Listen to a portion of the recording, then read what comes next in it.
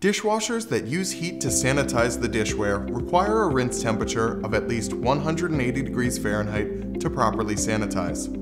This high temperature rinse is what ultimately brings the surface temperature of the dishware to the FDA-required 160 degrees Fahrenheit.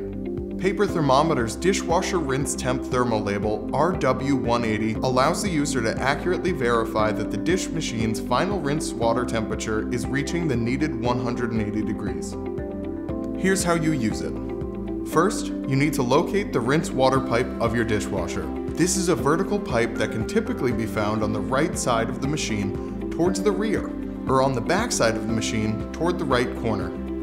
For this demonstration, we have a Hobart double-door dishwasher with the rinse water pipe on the right side. Now, we've removed the label from the sheet. You will notice that there is a non-adhesive section on one end of the label. This forms a tab to allow for safe and easy removal of the label after the test.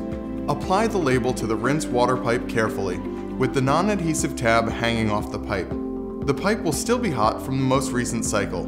Protect hands when applying to avoid burns. Next, we run the machine cycle as normal.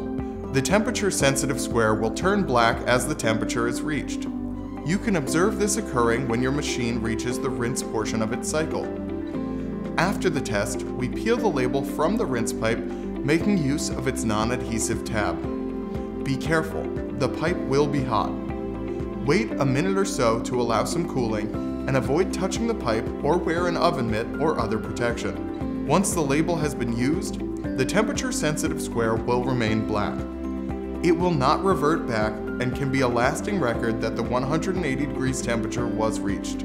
You can save it for your records or discard if no longer needed.